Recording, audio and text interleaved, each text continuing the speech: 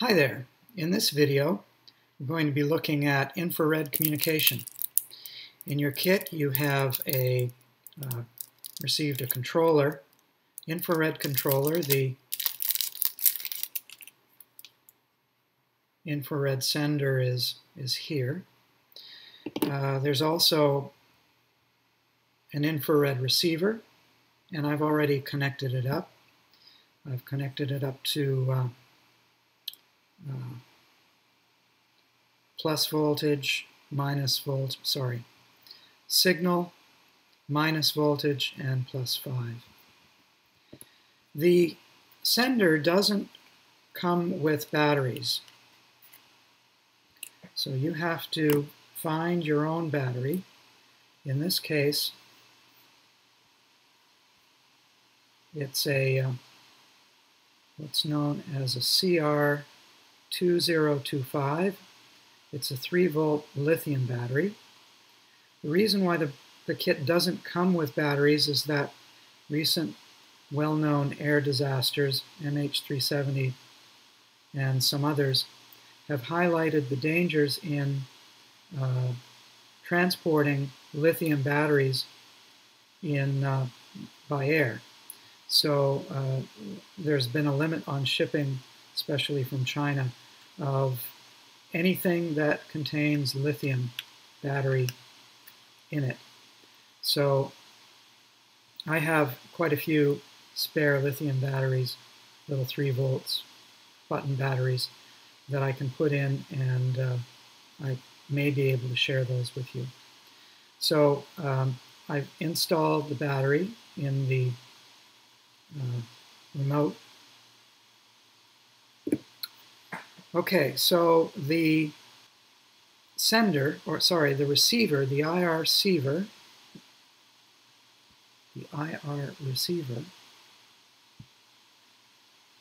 here is connected like this. So the leftmost pin, this is the front, of course. The back is just metal.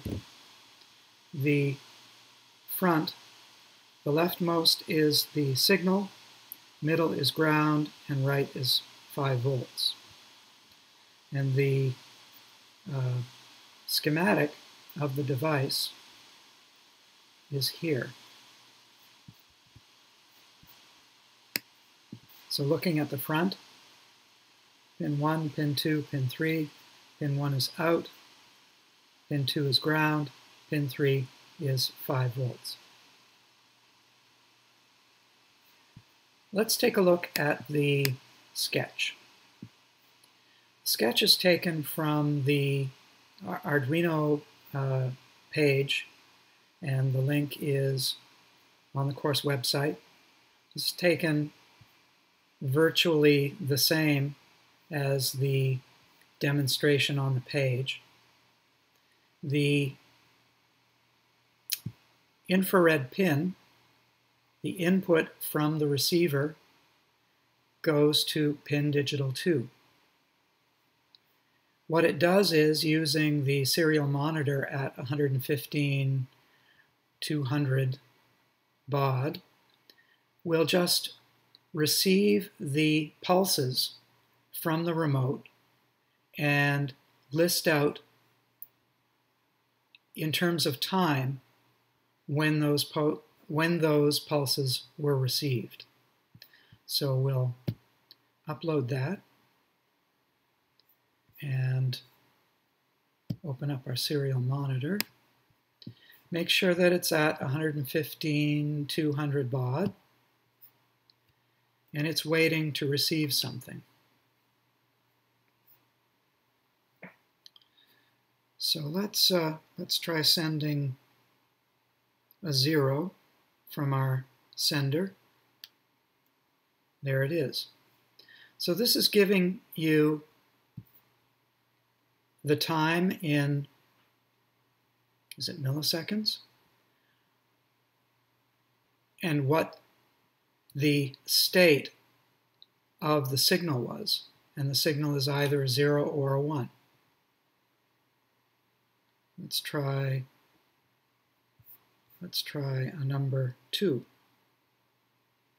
So there's really no way, just from this raw data, you would have to process this raw data to determine, based on the ones and zeros, whether the user has pressed a 2, a 1, or a 0. To compare the first, say, 4 digits of pressing 0 or 0, 1, 1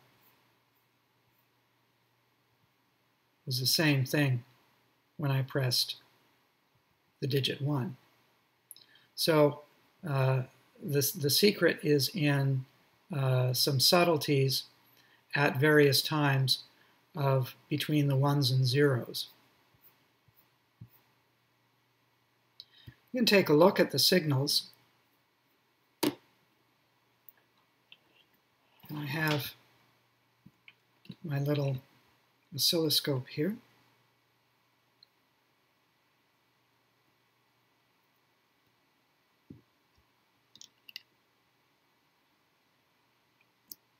So I'm connecting to the signal pin of the infrared receiver.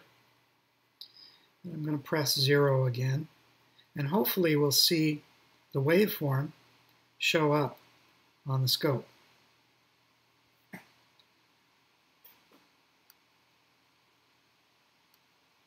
There we go. You can see that.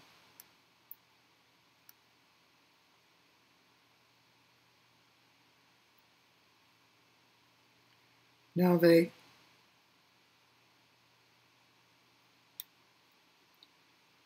do look similar, but some of them look a little bit different. You can see a difference between 2 and 3. I'm pressing 6, 5, 4, 3, 2, 1, 0. So there are differences, and you could program your Arduino to capture those differences and control something with it. Now there are also, we go back to look at the sketch. In the Arduino system, there are libraries. There's one called IR Remote. And with this library, you can test, you can send and receive, and you can even relay. So I'll let you find this library on your own and set it up. And I guess that's it. Have fun, and see you next time.